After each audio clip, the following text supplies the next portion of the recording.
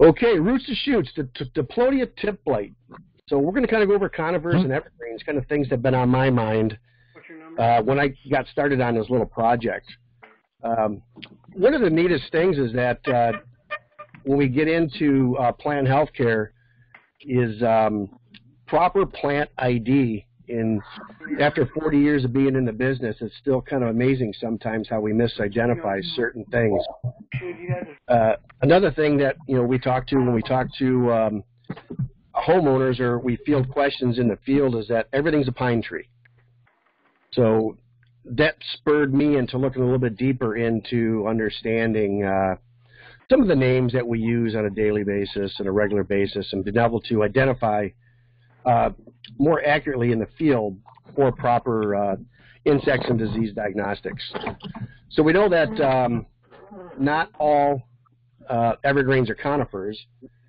So if you think about a few of the plants that are evergreens that aren't conifers, a couple of them come to mind right away.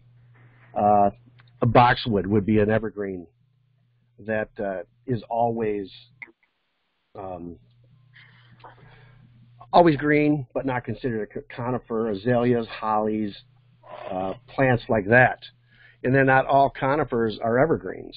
So we look about, there's a few that I deal with on a regular basis, which would be the dawn redwood, maybe a tamarack or a larch. So being that they're still conifers, they're not evergreens. And one thing that we're talking about today with Diplodia is that not all conifers have noticeable cones. Something I learned right away recently is that you think about one specific plant that's listed as a conifer that isn't, is actually the ginkgo tree. So I thought that was kind of interesting. I was not aware that that was underneath conifer. So for today's focus on the conifers, we're going to do cones, needles, tracheids, and resin ducts. As we all know that if you guys ever pruned a resinous conifer during the growing season, what a pain in the butt that can be.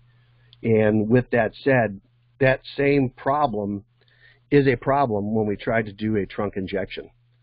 So I ran into all kinds of fun things, so we're going to kind of talk about that. All right. Yes, Scott, good point. Looks like everybody kind of muted their microphones, so it turns out pretty good. I'll try to turn mine up, or I'll talk a little bit closer. How's that? Is that a little bit better? Can you guys hear me? Perfect. Thanks, Dominic.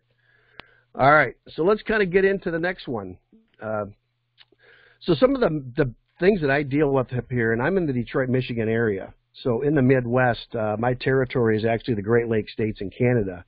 So I deal with a lot of these were coming up as problems in the urban landscape. One of the biggest things that I have right now in Michigan and surrounding states is pitch mass borer. It's about every blue spruce that we have has this insect in it.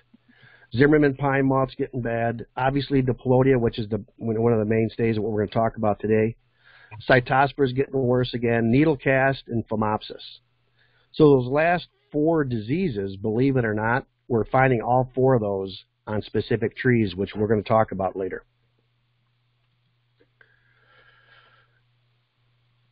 Why did this all get going? So about 6 years ago, I got a question from Dr. Dennis Fulbright at Michigan State.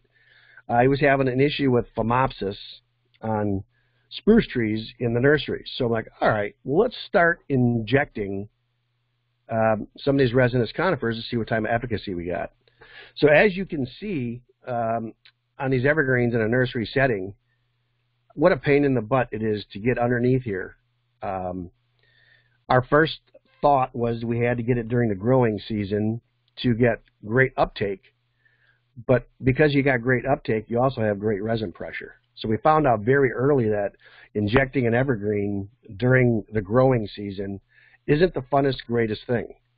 So we had to kind of doctor ourselves up, put these big suits on. It was probably about 75 degrees and sweat our rear ends off, crawling up underneath these trees and trying to get them treated. So after we got this started, we started to get some good results on some of the compounds that we were putting in here. So Phomopsis, if you look, the telltale shepherd's crook, we had to come up with a way to determine if the compounds that we infused into these trees were actually effective. So the first time we went out there, we actually flagged symptomatic shoots. Then we infused the trees, injected, and then we had to go back the following year and see, did that disease continue to spread? So just as we started to get some of this data collecting, Dr. Fulbright retired, and that process, or that little program, actually came to a halt. So I'm like, all right, no problem. So we learned some great stuff for that. So then we went into a great discussion. If any of you guys have ever been on Michigan State University's campus, I do a lot of work with the now retired campus arborist, Paul Schwartz. And we were talking about some of the issues we had and some of the issues that he's having on campus. And the number one thing that he was still struggling with was actually Austrian pines and Diplodia on campus. So I'm like, well, all right, well, why aren't you try injecting them? And he's like, well, we don't. What they were still doing as of 5 years ago on campus, they would have to have a spray crew come out at 2 to 3 o'clock in the morning to treat these trees in the spring during candle elongation. So I asked Paul, I says, well, what if we can do something to figure out if trunk injection is a viable option on campus so you don't have to continue to bring your crews in on that late? So we got the permission, Paul Schwartz and I pitched it to Arborjet, our head of research, Joe DeCola. We're like, let's give it a go. So we did an inventory. Again, he had 400 spruce trees on campus they were worried about, but they weren't ready to let me switch everything over to trunk injections. So what we did is we contacted Forest Acres Golf Course. They had probably 200 Austrian pines on the golf course that they weren't doing anything with. They weren't being sprayed, injected, or anything, and they were just kind of letting them do their thing. So after we inventoried the trees, rated the trees from 1 to 5, and we'll kind of see, this will all make sense when I show you some of the statistics near the end. We picked trees as 5 being near death and 1 being a premier specimen. We picked anything that was 2 to 2.5 or better for the study. And then we started. So this is a very, very interesting picture. And if you look, this was my very first end of June, beginning of July, tree IV injection in an Austrian pine on campus. So beautiful day. We think about trunk injection on the deciduous tree. We think about transpirational pull, getting product in the xylem and using that whole process to pull product through the canopy. So I thought, well, that's a perfect time to inject these. Well, guess what? With great flow, a great soil moisture, comes with, in resinous conifers, great resin pressure. So if you look at the tips of where the IV interface between the tree and the IV, there's some clear areas that you can see. That isn't because propofol had made it to the needles. That's because the resin pressure in these Austrian pines exceeded IV. And we actually had IVs that filled back up with resin.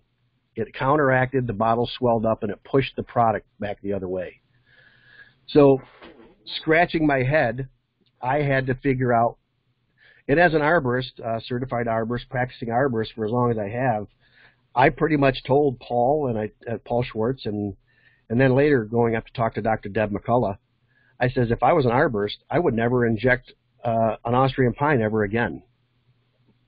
So we had a little discussion, which led me to, and at that time, after we lost Dr. Fulbright, Michigan State University hired in their new plant pathologist, Dr. Monique Sokolidis. So between Deb McCullough, Monique, and Dave Smitley, we kind of scratched our head and sharpened our pencil to figure out what can we do. How Can this work? Deb McCullough remembered a colleague in Asia that was doing a lot of research on timing of treatments and experimenting with trunk injections with resinous conifers in the off-season. So we actually have some of that transcripts. We've had them translated, and we realized that on a resinous conifer, we kind of made a triangle. So, and I'll show you a disease triangle later, but we talked about a treatment triangle. And the treatment triangle came to one, conifers are a tracheate vessel tree, so it means you have a very small vascular system. The xylem is very small, overlapping cells. We have a very viscous, thick product. Propiconazole is a very thick product. And we had resin, so that was our triangle. So we had to figure out what on that triangle could we eliminate to be effective. We're not going to change the physiology of a tree. It is what it is. We are working on different compounds that's still under research to infuse into trees. And third, resin flow. So it came down with our research with Michigan State that we need to start to try to get product compound into these trees in the off season. So my first treatment started off right about now, is just before Halloween. I tried my first treatment off season for pitch mass borer in Michigan in blue spruces. Straight compound, 40 degrees, soil temp still 45 or above. And I couldn't believe how easy it was to inject these blue spruces. So like, we got something here. So now we have to eliminate resin flow. Because if you look at the a cut end of a resinous conifer, the resin ducts flow right alongside your xylem tubes. So when you drill and access the xylem for a trunk injection, you're actually excavating into resin ducts. So very similar to molasses in the winter, resin doesn't flow when it's that cold. So we got the product in the xylem very quickly, very efficiently, and the treatments were done. These trees were getting treated for pitch mass borer probably within 5 to 10 minutes max, which is actually pretty unheard of considering all the other trials that we tried to get product into these trees. So that was my first one, and we realized that we had something. Next, we talked about Paul Schwartz, and we talked about Acres Golf Course. The next big thing that we're dealing with here is Diplodia, tip blight, and canker on Austrian pines. I was last couple of weeks when they asked me to host this webinar. I've been driving around, and just about every Austrian pine that I drive across out here in the Midwest and into Canada are all suffering to some degree from Diplodia tip blight. We had to come up with a solution. So my next solution was, let's figure this out. And then we got everybody on board, and we started about 4 years ago treating Austrian pines on the golf course, which turned out to be a pretty neat research project that I got to be involved in. So a little bit of review, talking about the damage a canker pathogen can cause. Obviously, the tissues to the outside of the xylem, mainly phloem and cambium, below the bark can be actually killed, causing a girdling effect. Another is the bark presents a physical barrier that's extremely difficult to overcome. So that epidermis, that layer on the outside of the tree, we know is very hard for a single pathogen to get into. So they're finding out that certain pathogens that we're going to talk about today need a point of entry. And an arsenal of fungi generally is not sufficient enough to penetrate the bark into living tissue. So something has to happen. So keep that in mind as we continue to move forward. Another wounding. I think what I'm finding as we've been going through this research project and working with Michigan State is that we're finding out that there's a lot of there's a lot of trees that we prune in the off-season.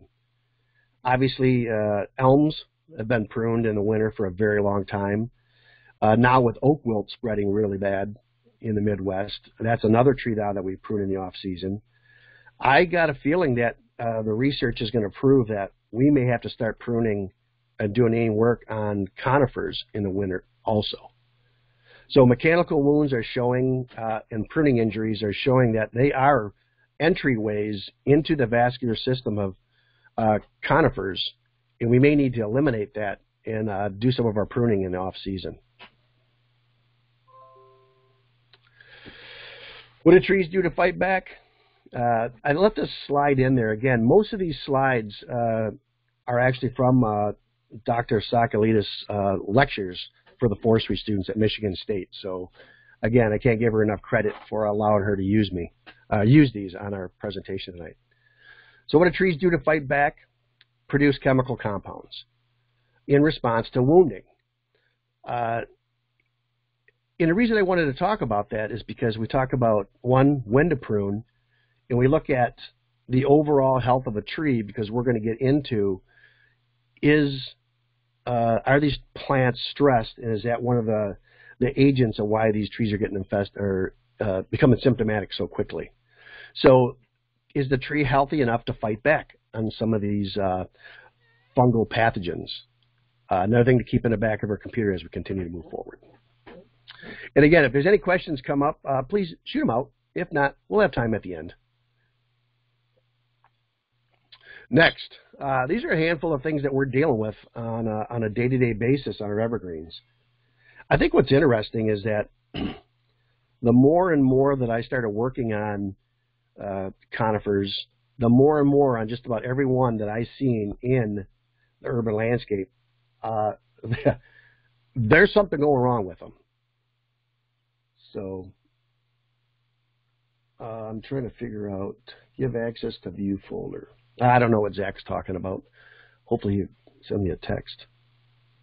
Let me see. Everybody can still hear me and can see the screen? All right, let's see. Feel free to type questions. Oh, yeah, I know that. Hard to hear again. I kind of drifted away there, Dominic, but okay. Zach just wanted to, there will be a red button. Click. Oh, he's telling me everything I already know. Okay, let's keep going. Perfect. So here's some of the things that we're finding on a regular basis. Cankers on pines, on spruce. In bottom left-hand spruce decline, we're going to kind of wrap up on that because that's actually the next big problem that I'm finding in the Midwest that hopefully we can come up with some solutions. Background. Tip blight, cankers, and pines, U.S.-wide. Obviously, it's a major problem in Austrian pines, been heavily planted since the 1900s. Where they're starting to see more damage in nurseries, plantations, landscapes. And the disease is actually killing, deforming not only seedlings, but a lot of our mature trees that are in the landscape. So we talk about the host. Again, there's 20-plus pine species that can be affected in the U.S., mostly exotic and native 2 to 3 needle pine, especially the Austrian. What I thought was interesting is that this is actually spreading to other plants. As we typically think Diplodia Austrian, there's actually a lot more hosts. Why does it matter? Obviously, most of the things that we deal with is obviously the urban tree that's been there for a long time that's starting to brown up and actually windbreaks. It's spreading pretty quick, so we need to get a handle on this. So here's a great chart that was put together by Michigan State. Moderately effective. We know about the Austrian. Ponderosa pine. Red pine is very popular in the Midwest. Scots pine, jack pine. Occasionally, spruce. We're having a problem with it affecting spruce species. It's actually starting to affect some fir, true fir species, and Doug fir, and believe it or not, arborvitae. So when we're looking at all these other plants and we see very similar symptoms, don't rule out Diplodia on these plants also. Where's the distribution? Like I said, I'm here. I don't know if you can see the mouse, but I'm over here in Michigan, right here. And I got a pretty good area. And if you loop in Canada, that gives me a pretty wide berth of where we're having problems with this disease. Kind of a show of the spore, the actual disease itself. It's pretty cool, pretty neat. We kind of spend a lot of time on that. Infection and spread, transmission, dissemination. So we're talking about a lot of other things that we talked about: rain splash, wind-driven rain, insects, directly immature needles. So we're seeing that with Diplodia on immature needles where they're soft, stem tissue through stomata and wounds, and colonization above ground. So we know that this will harbor above ground in sapwood, needles, and cones. And I got some good pictures of some of the cones that we collected underneath some of these infested trees. So Pinus, Austrian pine, here's your disease triangle. So we know that Diplodia tip blight and canker is nearby. So we have the Austrian pine, we have the Diplodia, and then we have the drought, wounding events, storms, cool, wet springs. So very similar to a lot of our leaf disease, this is being spread also by cool, wet springs, this needle disease. So wet spring is going to lead to more twig dieback and signs of this disease, Diplodia. Kind of some more things we could talk about. Low rain, when new shoots emerge, is less disease. It's kind of just the opposite. If it rains, you're going to get some.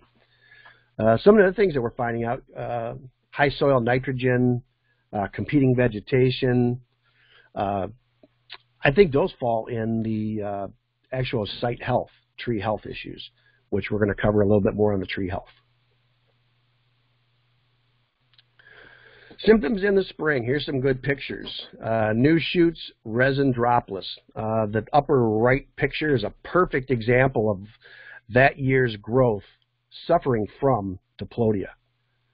The other ones look a lot like Phomopsis, but when cultivated, was actually Diplodia. So wilted, stunted, crooked, shepherd's crook, and kills current year. Mid to late summer, entire new shoots killed. So as it progresses, that whole shoot can die back. And then what happens after we start losing shoots, then whole trees die back. You can kind of see on the right where this one's starting to die back. Several years of infection, reduced growth, deformed trees, tree mortality. So this is a pretty serious fungal pathogen, and I'm pretty excited that pretty soon I'll get to show you some of the research and how effective it was. Symptoms on the cankers, developing a branch and stem. When you're looking at Diplodia, don't be afraid to pull that candle out.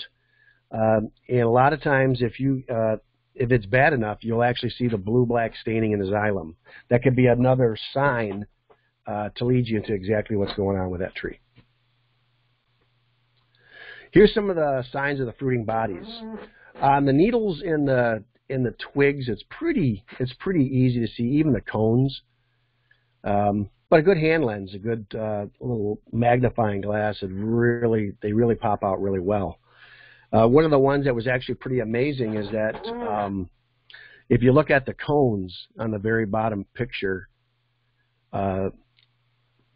those fruiting bodies, when the third year, because it takes 2 years for a cone to develop, on the third year, the final year of the research on campus, not only were the trees looking amazing, is that there was no more fruiting bodies even on the cones that fell off the tree. I've never seen a batch of Austrian pine cones that big, that healthy, and that beautiful, to the point where I collected about 30 or 40 of them to make decorations for Christmas because they were just that beautiful, which we don't get to see very often because of the disease.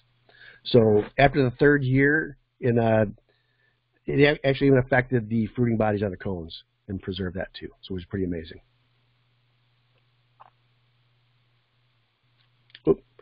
Again, reproduction. release fruiting bodies during wet weather, and off they go, and another good picture on the bottom. So obviously we have a lot of leaf litter. That is a good bed for that fungal pathogen just to sit there and wait till the following year. I know that it's kind of, especially when these trees are growing all down the ground, it's very hard to get that all cleaned up. So I'm not sure if that's a good how much can we do on a cleanup. Did you identify with the magnifying glass? Actually, my eyes are still good enough. I could spot the fruiting bodies. And I was actually told that there's a lot of other fungal pathogens, and that this could actually be, if there's a difficulty on figuring out exactly what it is, it's very easy to culture and be identified in the lab. So if it's new in your area and you're not sure, you can actually send it to your extension office, and they can actually grow it in the lab and identify exactly what it is. And during the research for this presentation, if you guys ever want to get a kick out of it, just Google Diplodia and pull up the different strains that are listed on Wikipedia. They have over 1,000 strains of Diplodia listed. So it's not just one. There's over 1,000 that we know of, and there's probably even more that we don't know of strains of this fungal pathogen. All right, disease cycle, overwintering, spring affection occurs, blows over, 2 to 3 weeks death, dispersed throughout the year, rainfall events, gets back on the cones, and it's just big vicious circle. So it's very hard to interrupt this circle because there's things we can do and can't do. It's very hard to do a perfect cleanup on a site. So it's always going to be there. In an urban landscape, I think the sad thing is that you could probably do a great cleanup on your customer site, but if the neighbor has the exact same problem and they don't, that fungal pathogen is still going to be there no matter what we do. So we need to break it somehow. And my thought was, why can't we put a compound in these trees to make them stronger and healthier to where they couldn't get it on its own? Hand lens, we talked about that. Let me see how we're doing on time, about halfway done. All right, so right now, this is kind of what is being recommended by Michigan State Extension. Avoid using needles, cones for mulch, irrigate in the morning so they'll dry out faster throughout the day, reduce stress, avoid pruning, shearing when raining, prune in dormant season, which we kind of talked about. Another thing that they're recommending is disinfecting pruning tools. I'm not sure that I've seen any research on that, on fungal pathogens and needle disease and conifers, but it is still pretty good practice if you want to practice that, just to make sure, to eliminate the fact that that might be something that's going on. And then another one they recommend is avoid fertilizing ornamental and shade trees with nitrogen. So they don't want you to push high nitrogen ferts to shade pines, which leads to increased disease. So that's what we're being told right now by Extension. Let's see, protect new shoots. And this is kind of what, if you've been treating needle disease for a while, these are some of the compounds that we've been using. 25 years ago when I was still spraying trees, chlorophanafil, some of this stuff, mancozeb. These were all stuff that we were using. And 3 to 5 properly timed applications in the springtime did help. But it was always a shoot that if you can get there within that time frame and you didn't have rain in between there, that would have a problem with making your applications effective. So it kept leaning me back to there's got to be a way we can get this product in the tree. So what we did is we started that research project on campus, and this has just been submitted last year to the Journal of Arboriculture, and it will be published this January, so you'll be able to see the whole research project. we went as far as not only looking at different compounds to put in these trees, not through just stem injection, but we also looked into soil applied. Was there a systemic soil applied compound that worked well also? So we looked at a bunch of things, and I'll kind of show what we did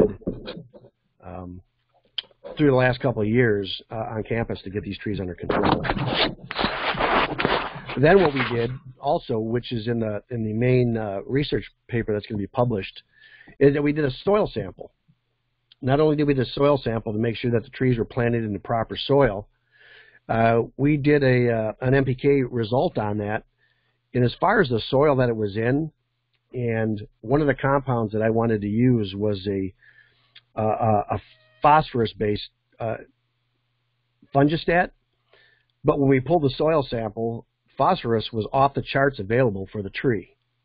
So now my thought was, well, if this is something we're going to apply, and it's in abundance in the soil, what's missing? So then we pulled tissue samples out of the canopy and actually did an analysis on the tissue to figure out, is there something, is there like a lock and a key that's not allowing the tree to absorb that and take care of itself, which was already available to the tree. So we're working on that right now. So we're hoping that we can create an elicitor to free up those compounds in the soil so this tree can actually be healthier on its own without having to use some of the other products that we're talking about. That's to come. So the first post-treatment canopy assessment. So we talked about rating the trees. Obviously 1 to 0 being beautiful, looking good, very little, if not any, signs of diplodia. And we kind of did our first assessment of the Austrian pines on a golf course, and you can kind of see where the mean was. So the trees that we treated were right between 1.5 and 2, according to our rating scale. Those were the ones that we were going to work on. So we have a whole different type of products that we tried that we thought that may be something that could help these trees that were all on our radar for being great compounds. The interesting thing is that some of them did absolutely nothing. So we looked at a granular propiconazole, no results, and I don't know how it got cut off, but the untreated controls on the other side, on the right side of this graph, was cut off. They're about the same as the tebuconazole inject and the granule propazole. So the first thing that we looked at is that the injection showed the best results right off the bat. And as with either the straight inject, which we did late in the fall to eliminate the resin, and same with the tree IV. So they both were the first ones to show efficacy. So we're like, oh, we got something here. So then I pitched this to the office. The office said, all right, let's continue to move forward on this and do another season. So we evaluated these over the next couple of years. Now, again, these were one-time applications of these compounds. So you can actually look at 15, our first evaluation. You can see where a lot of these trees were good. You can see where some of the other compounds and the untreated controls pretty much stayed the same. Didn't get any better, didn't get any worse. But when we evaluated the trees with various compounds, you can actually see right off the bat that some of the injections and some of the soil applied products were amazing at how well these trees responded, and we couldn't even find any more disease or fungal lesions on these trees. We had to pull tissue samples down, put them under the microscope, and you can actually see the progression on the year's growth from 2015, 16, 17, and today, how each whirl from those years cleaned up till today, which is pretty amazing.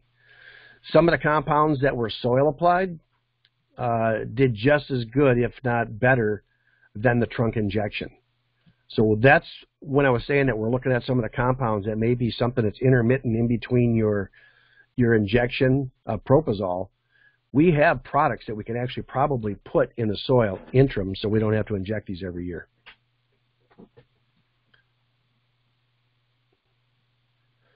Foliage rating, kind of the same thing. You can kind of look at some of the trees on campus. really not looking that bad. But then again, they were starting to turn into more of a every year getting a little bit worse. So that's why some of the treatments that we used were on some of the nutrition side of the research to see if we got the trees healthier with a soil applied product, would it work better than trunk injection annually? All right, so that's pretty much on. It's pretty much what we got going for Diplodia. The greatest thing is that it took about 5 years to get to the point where we're at now. Diplodia is now on our Propofol label, and it's labeled for trunk injection. It's pretty amazing that after that, the length of time it takes to get a research project started, the data collected, published, labels changed, but that is now available, and the recommendation for treatment is pretty much now into December until we get a hard frost into the soil. So as long as the air temp is around 40, 45 degrees in north, and same with the soil temp, you can get this product in the tree, straight product, very efficiently and very effectively, and know that you're going to get 2 to 3 years of control for Diplodia on those Austrian pines. So if you got any questions on that, you can always give me a call later, or speak with your Arborjet rep in your area. We can get you some more data to support your decision.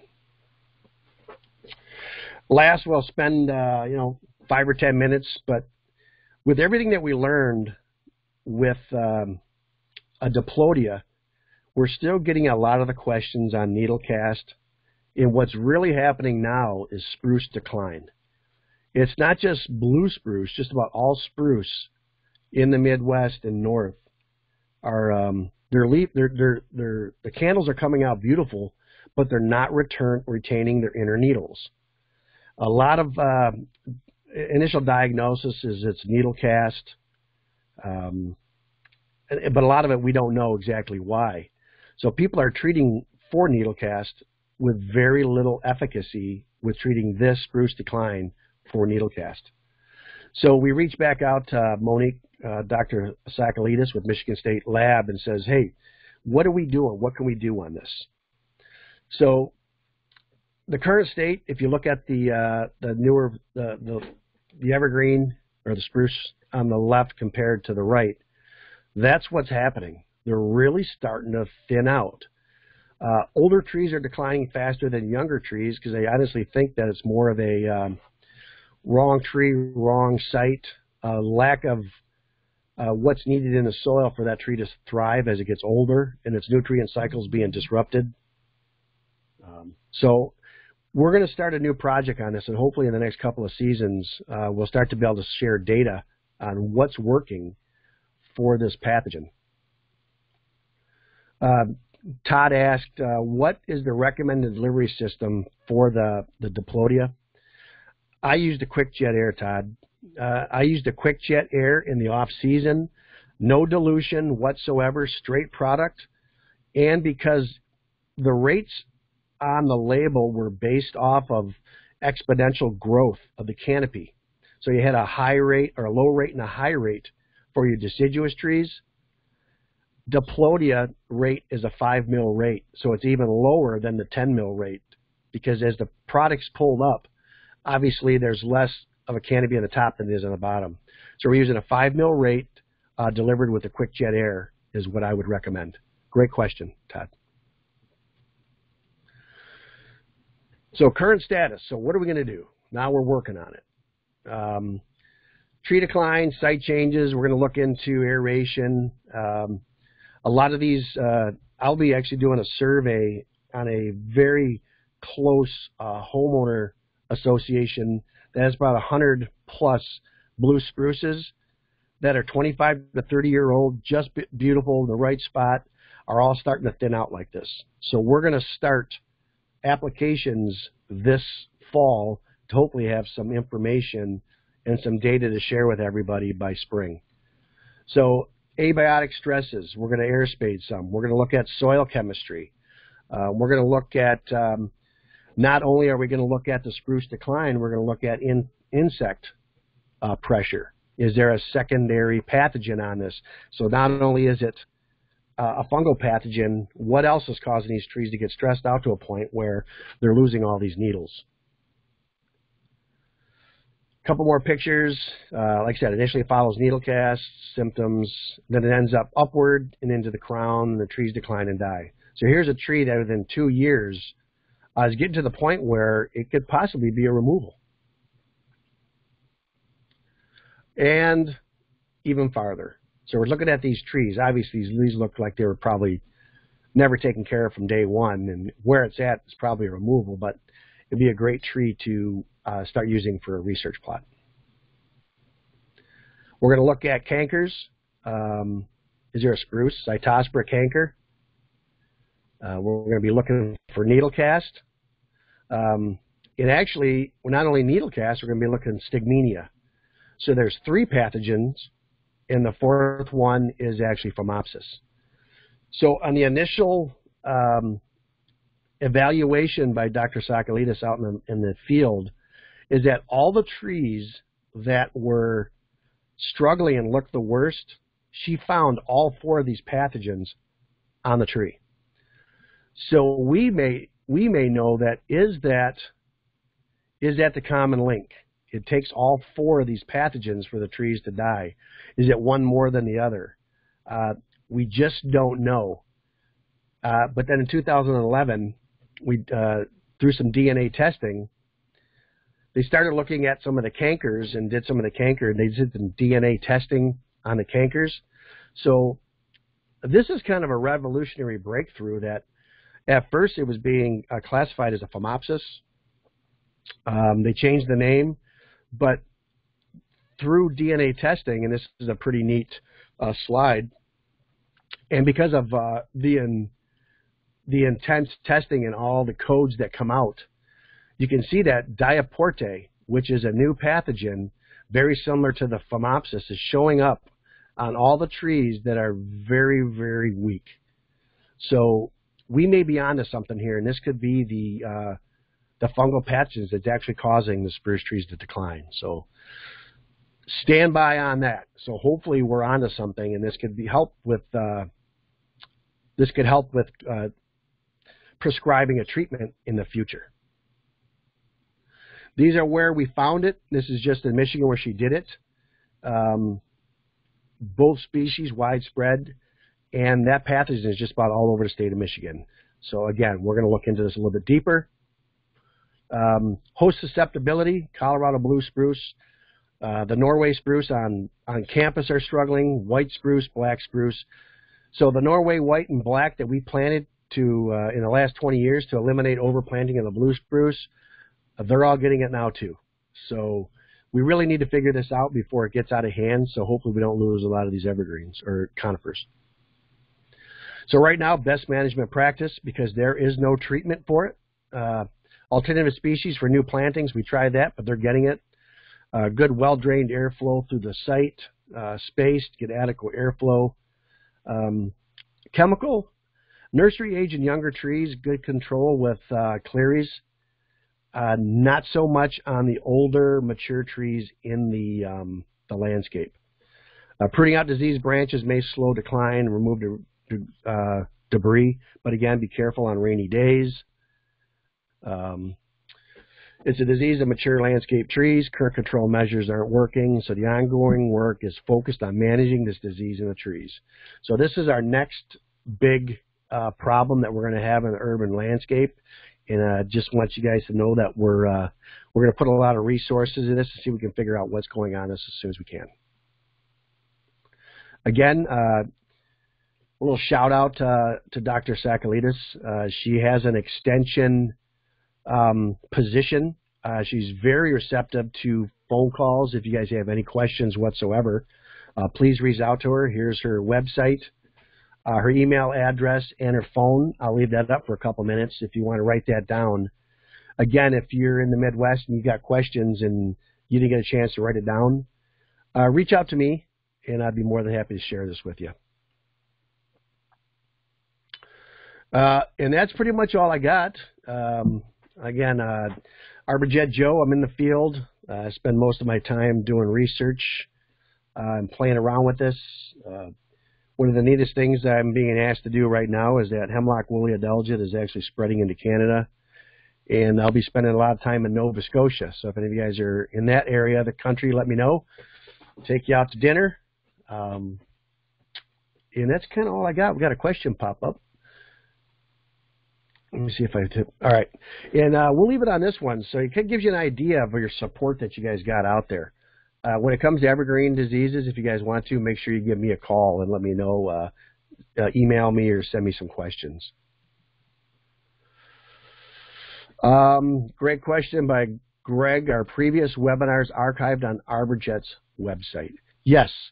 All the ones that we recorded are on there. I believe they're putting them not only on YouTube, but they are archived on Arborjet's website. If you have a hard time locating them, let one of us know, and we'll guide you through the tabs to find them. Yeah, everything that we've done so far, we've recorded. So everything's available to you guys in the past. And that's all I got for you guys. I hope you guys enjoyed it. Again, I got a passion for evergreens and conifers. It was kind of interesting when I first started this. No one wanted to do anything with it because, like, they're a pain in the butt. But when we look at it, there's probably more conifers in North America than there are deciduous trees. So hopefully we can preserve as many as we can to the people that want us to preserve them. So I thank you guys for tuning in.